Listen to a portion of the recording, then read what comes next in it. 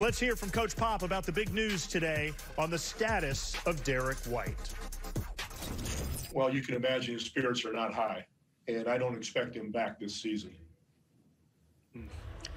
Does it involve any surgery, or is it just No. a matter of healing? Yeah.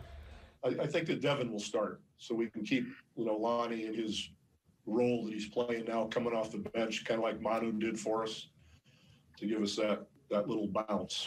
When he gets minutes, he's played well. When he gets fewer minutes, I think the rookie part comes out where he's probably more in a little bit of a hurry, probably presses a little bit, wants to do something good, doesn't want to make a mistake. So, in this situation, he will get more minutes, and so I expect him to develop very well.